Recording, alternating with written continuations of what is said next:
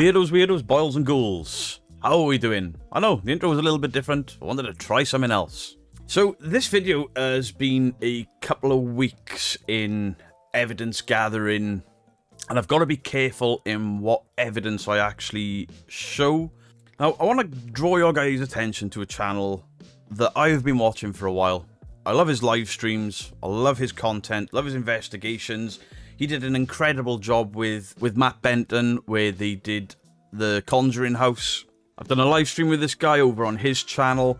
My attention was brought to both Matt Benton and Entity 7, Joe Vitale, when somebody that they worked with was caught staging by the Shape. And I was interested in how these two other channels were going to react, knowing that somebody they'd worked with was caught with some shenanigans. I'm not getting into that drama side of it, because it's all out there in the open for you all to go and see. Go watch The Shape, go watch Entity 7, and Devil Hour Productions by Matt Benton. And the whole story will unfold there. And as far as I'm concerned, The Shape, Matt Benton, and Joe Vitale all did the right thing. So as you're aware, I have had a bit of a battle the last few months with Twin Paranormal being the biggest ones, where I think I successfully debunked the fact that a smartwatch was setting off a K2 meter. I then went into great detail about how every video is demons, scratches, or whatever. And my interest in these guys and the faking that they're doing came solely from me wanting to be a paranormal investigator. It was solely, these guys are stealing the limelight and the thunder of the likes of Ghosts on Trent, the Ouija Brothers, Entity 7, you know, name any of the channels that I support that are doing the real work. Real paranormal investigations. None of this dramatic bullshit. No demons lurking in your assholes, in your ears and up your nose. Not getting scratched up at every location you go to. That's where my interest in it came, because I stand up for the good guys. And I shoot down the small guys. And I shoot down the bad guys. It's just what I do. But something I never took into account was these fakers damaging the incomes and the reputations of building owners. Now in the UK, we are not as fanatical about anything like the United States are. While the US and the UK are quite similar in some aspects, we're also very different. We in the UK seem a little more subdued and a little less fanatical about some things, and that's not a negative thing. You know, Americans always seem more excitable, more happy-go-lucky, and when they're into religion, they're into religion. When they're into football, they're into football, but they've got the wrong shaped ball. I made a joke there, I don't even like football, like soccer. I don't. And when it comes to the ghost hunting videos, and I'm talking about ghost hunting videos here, not paranormal investigations. These teams will claim paranormal investigation. That's not what they're doing. They are entertainment ghost hunting. Fakers like Sam and Colby, Twin Paranormal, Exploring with Josh, Mindseed, Oh My Gosh, etc. Now, some of these channels have rented Airbnbs with no paranormal history attached to them, posted their videos, and then the owners have got pissed off because it's impacted their wallets, it's impacted their income. Because in America, where the religion is far more deep, and I'm not trying to be insulting to anyone that's religious in the UK, but it just seems America is, you know, it's more patriotic, it's more religious. And the reason I bring that up is when you're in particularly religious areas, religious states, towns, etc., and these fakers are going into buildings and claiming a demon attacked me, a demon scratched me, demon at this house, demon at that house. Well, it scares people off from renting these places, from paranormal investigating in these places, because they believe that demons could actually be there.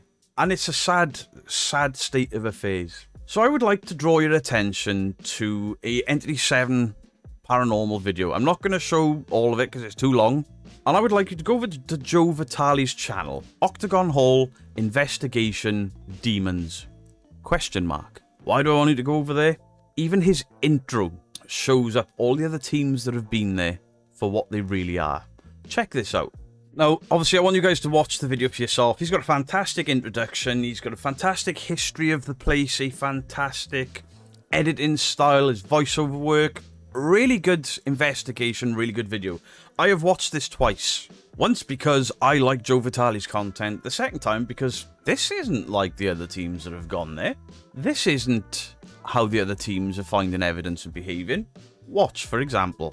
Researching Octagon Hall's history, I came across some YouTube channels. A few YouTubers made claims they were attacked by a demon at Octagon Hall. Twin Paranormal, Exploring with Josh, and I think that other guy is called Midwest or something like that.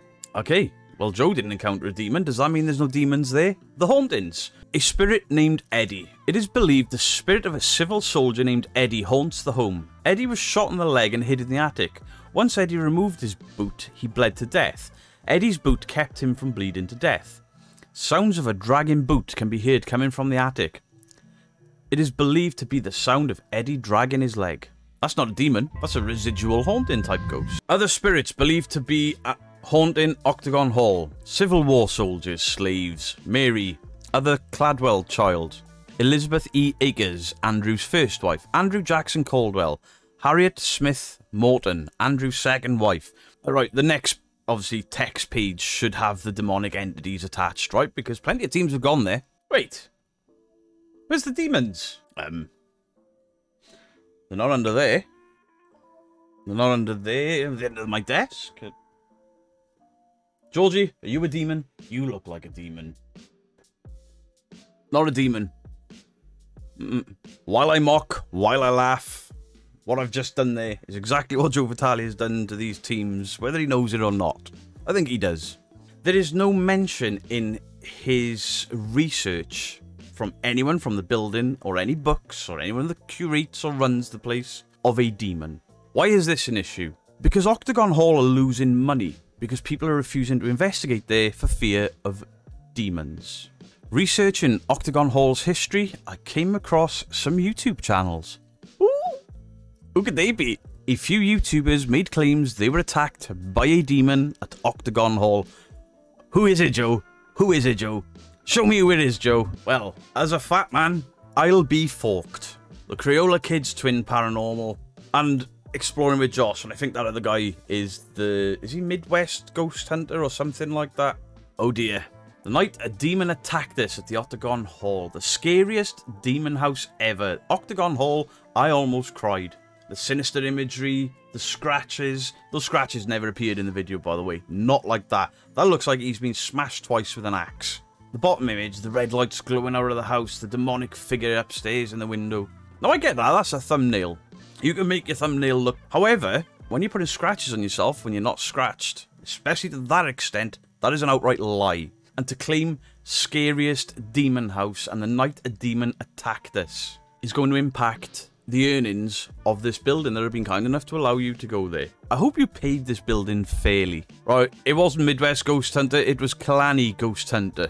Demonic entities are rare to come across. It is common for fake entertainment YouTubers to use keywords like demons, evil, and demonic. It is common for them to use such terms. I think it's very damaging to these places. Now, let's have a look, shall we? Bearing in mind how rare demonic encounters are, the Catholic Church, they have exorcisms, so to some people, it is real. I've never encountered one, so I'm not going to say it's real, but I'm certainly not going to shit on people's beliefs. And the fact that people have died in exorcisms, I'm not going to trash that. But then we look at Twin Paranormal.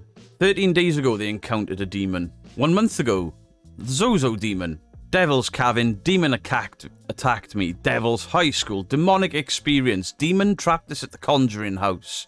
Demon encounter at the Conjuring Cabin. Scariest demon encounter ever. The night the demon attacked us. The night the demon attacked me alone. Scariest demon encounter ever. A demon possessed me. The night the demon trapped us. Demon caught on camera, the Sally House. The night a demon attacked me. Haunted Hill House. The demon at Goatman's Bridge. The Devil's Jail. Devil caught on camera. The devil. Like... I want your soul. Raw. Trapped in a demon house. Demon cabin. Demons, demons, demon. Sam and Colby exploring with Josh. Demons are real, uncut. The real exorcist house. That's obviously demonic. He stood there with a cross in his hand. The Hat Man. The night I almost died attacked by a demon. Scariest demon house. Sam and Colby, let's have a little look at it. The Demon of Chillingham Castle. Oh, Daz. I quite like Daz. Not as a paranormal investigator, his gaming stuff is hilarious. But Sam and Colby, Demon House at Chillingham Castle, the demonic secret society of England, the most demonic house in England. The night a demon attacked us. The demon of the Bell Witch Cave. A demonic encounter with the most haunted doll. Hospital and nuns. A night turned demonic. Demonic encounter in Ireland's most haunted castle. I know that castle. It's not... There's never been any claims of demons there. It's rumoured to be the ghost of a brother that killed the other brother. A grey lady, stuff like that. Demon on Goatsman's Bridge. A most demonic experience at the Zach Baggins Haunted Museum. Now, I watch Ghost Adventures sometimes. I enjoy Ghost Adventures, but I laugh at Ghost Adventures. I don't think Zach Baggins could conjure up all these demonic entities in his museum. I don't think Zach Baggins could conjure up a fart without asking for somebody to go and fetch it for him. Demonic encounter at the Sally House. You see where I'm going. You see where I'm going. All of these big guys, demonic encounters everywhere they go. It's ridiculous. Alright, Exploring with Josh is nowhere near as egregious with it. Maybe it's just clickbait. But that clickbait is damaging. It's damaging to places like Octagon Hall, these Airbnbs. And you may be wondering what the hell I'm on about. How would you know? I'm going to read some things out to you that I have been sent privately. That is going to show these people for exactly what they are and the damage that they are doing. So just before I get into the messages I've been sent and, you know, a little bit of proof about the damage these guys are doing, I put in Octagon Hall into the YouTube search. Top of the list for this place for advertisement is the night a demon attacked us at the Octagon Hall, courtesy of the Crayola Kids. Unleashed evil at Octagon Hall, terrifying paranormal investigation. The ghosts of Octagon Hall, right, see? The ghosts of Octagon Hall, haunted Civil War mansion, paranormal quest. That's more like it. They've got a soldier in the, you know, I've watched a few paranormal quests. Right, do they overly rely on the voice apps and that makes it into the thumbnail? Yes. Of most of these American bigger channels that I've watched, they are far less... They take the piss far less. I actually quite enjoy them. Scariest demon house ever, Octagon Hall. I almost cried. Octagon Hall, full paranormal investigation, the haunted side. I mean, they are full of it, but at least they haven't claimed demon. My scariest overnight stay at Octagon Hall. Very scary. Oh my gosh. So, even oh my gosh hasn't gone the demonic route. If a paranormal investigator wants to go out, put money into a place... and they do a little bit of research, the first two things they see are demonic encounters. They scroll down, ghosts. Third one down, demon. That's bad business for these people. These people maintaining historic buildings, landmarks, people with Airbnbs who's probably their only source of income, and these guys are damaging the income. So, imagine if you will, you buy a pub, and your pub is haunted, and you're like, hey, I could earn a bit extra off this. We've had some weird things going on. We've had glasses flying off tables. We've got a couple of rooms upstairs. We could open this up to people for an extra income because the pub isn't doing so well. Because people don't go out and drink as much anymore. That's a good idea. And then somebody like Twin Paranormal says, hey, we hear you got a haunted pub. We're going to come around and we're going to investigate.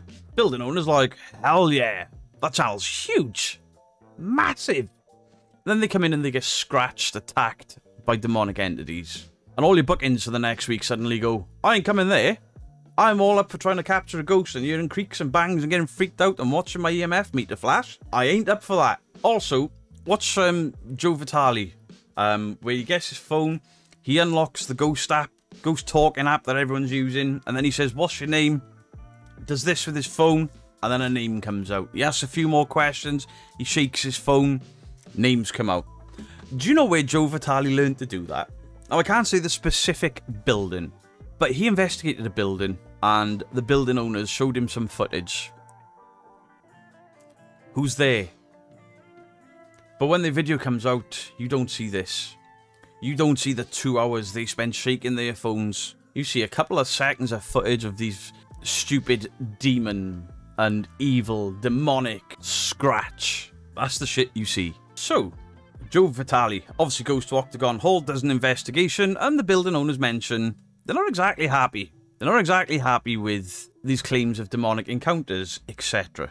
So, the person that owns a few haunted locations in the States, on a Facebook post, so you can find it. I'm not going to give the name out because we all know how Twin Paranormal fans behave, and I imagine the other fans of these other channels may behave in a similar manner. So the guy that runs the place says the name of the person he's speaking to, shocked. Wasn't quite Shocked wasn't quite the word to describe my feelings. Words I can't use on the internet are the way we all felt. I'm going to take a stand, and I hope more location owners follow suit. We've got to stop this. They're profiting big time off our backs and ruining our reputations in the process. The person responds back, I agree.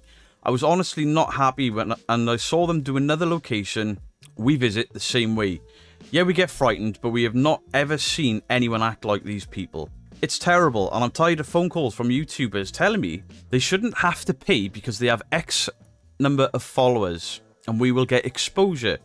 Then their exposure is lying about the locations and making up shit so they can sell their lies online for likes and followers and cash payments from media channels.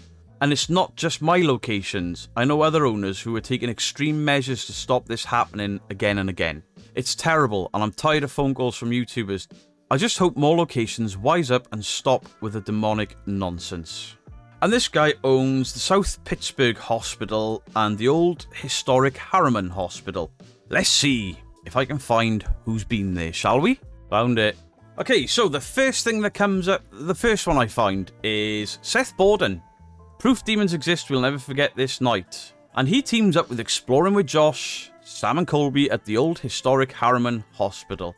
And they've got a little description there, and it all seems quite believable. While roaming the dark halls with nothing but a night vision camera, they find undeniable evidence. It's not just ghosts, but demons do exist. Tripods fall off couches by themselves, multiple unexplained bangs are heard, and more, all caught on camera. You want me to believe that a demon is in that place, and all it's managed to do is some bangs and push a tripod off a couch? That's not demonic. That's moronic. Exploring with Josh. Sam and Colby, Seth Borden, Exploring with Josh, investigate. New abandoned hospital is now open to the public called the Harriman's Hospital. During the investigation, crazy events happened that made everyone scared for their lives. There's a selling point for this new business venture. Well done. And then I get sent some private conversations. Now, I'm not allowed to read this word for word, and I'm not allowed to show them because I think some people are actually scared of getting sued.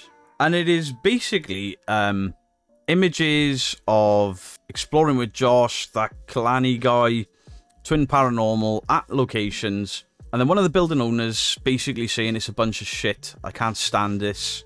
And the other owner of one of the buildings telling these channels to take that shit down. He sent a private message to one dipshit and got blocked.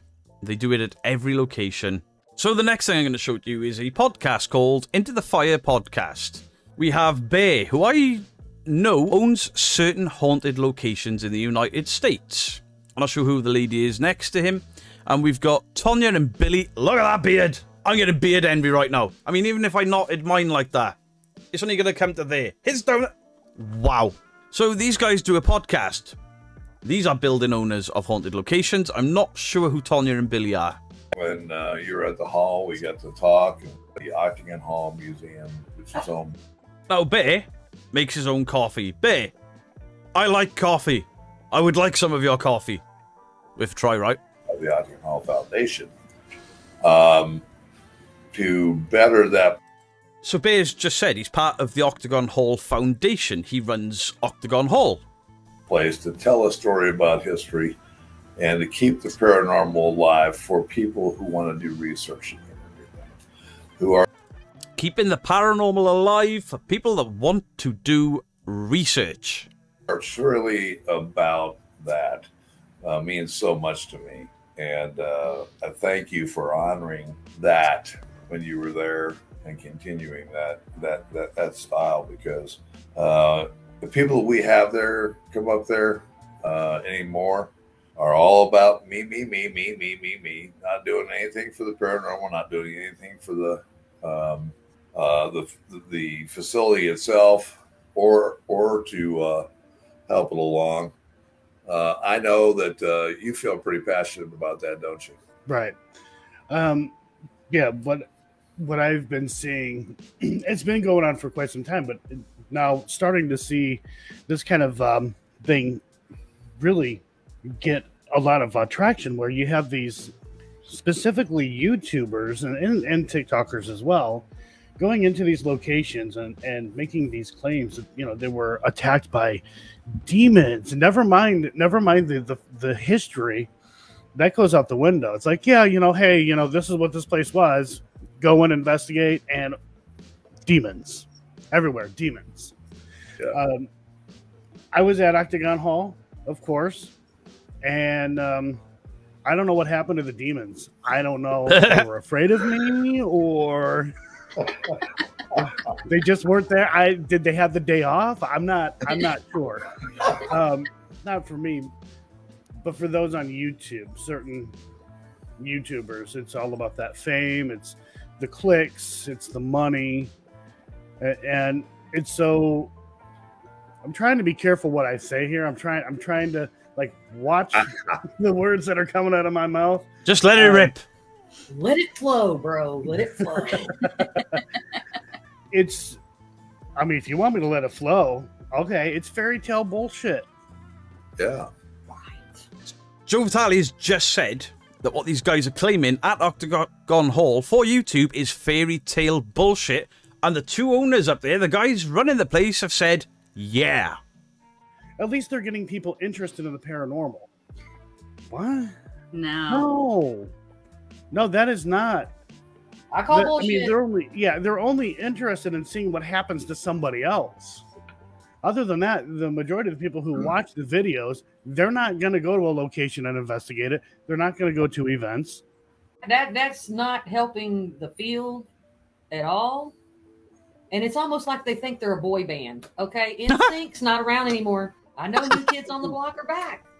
I like these people. But they're out here attracting the younger kids that aren't even old enough to be out here safely. Right.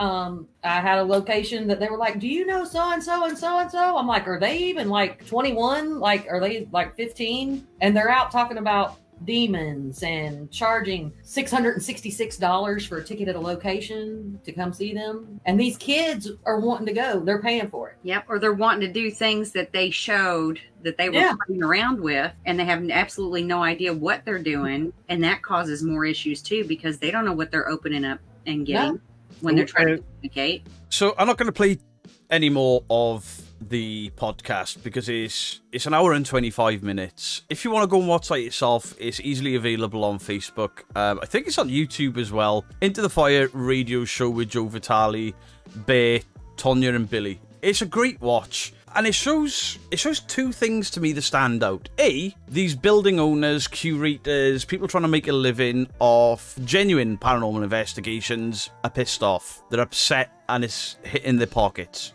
Secondly, everyone seems borderline scared to mention names of channels. Channels like Exploring with Josh. Channels like Twin Paranormal. Is it for fear of being sued? Is it for fear of rubbing the fan base up the wrong way? Because we all know the shit that I've got from calling out the twins, for example. Now, am I stupid and fat?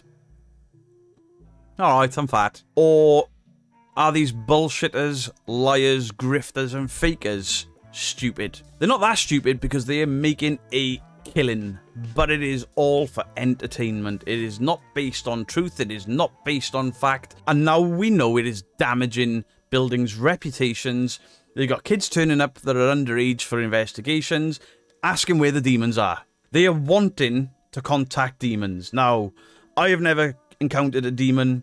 I don't know if demons are real. But if they are, and these kids are watching these shows, trying to conjure up a demon, and somehow they actually do it, they're in trouble. They're in a lot of trouble. Now, even if we take all of that out of the equation, you could say demons are not real. You don't believe in demons. I don't believe in demons. What harm can it do? What about mental health? What about somebody getting so scared that they believe they've got a demonic attachment? Or they've encountered a demon. And that's where these channels that are faking this bullshit become dangerous to people's mental health, people's well-being, as well as people's pockets. They are also damaging the genuine paranormal investigators, guys wanting to go out and explore buildings' histories and celebrate history and show history. For example, I went to a paranormal investigation last night, less than 10 miles from where I live. I had no idea this place was there. And it is the oldest man-made structure in the country that I live. I had no idea it was there. We get there, we start filming. The place has a really cool name. It is called The Restless Dead. Oh yeah, no demons, no demonic entities. So my video is not tailored for demons and demonic entities. I go into the history of the place. I go into, you know, how it was constructed, the amount of people it took to construct it in Neolithic Wales, which was 6,000 years ago. That's right, I went to a building that's 6,000 years old. It's incredible, and that video will be out soon. I didn't claim there was any demonic attachments. I never even claimed there was anything evil there. In fact, until I review the footage, I don't know if we captured anything. There were a few things we were like, we need to review that, but... And this is a place where pagans and witches and all sorts visit, and there was evidence there of some sort of rituals or spell casting. I'm not saying any of it was dark or evil. It's possibly the exact opposite of that, because I know somebody that goes there twice a year and does, you know, the Wiccan...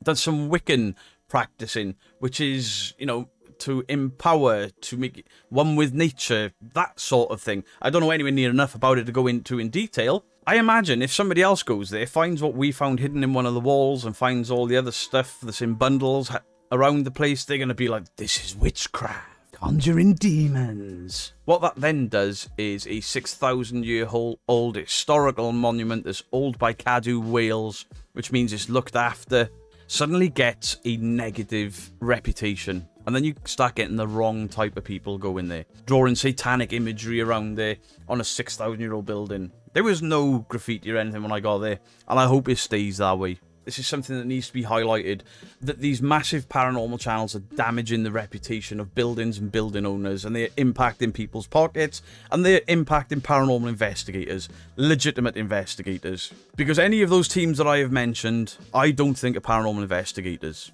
They're entertainment ghost hunters. There is a massive difference. And the sooner the people start realizing the difference, the better we'll all be. In fact, I think that all of these fakers, grifters, and all those lot should actually state in every one of the channel descriptions, this is for entertainment. This is not a paranormal investigation. This is a ghost hunting show. Leave your thoughts in the comment section down below. If you're going to come in with hate, you'll either get deleted and blocked, or I'll fire right back at you with something you don't want to hear. Much love to you all. Beardo out.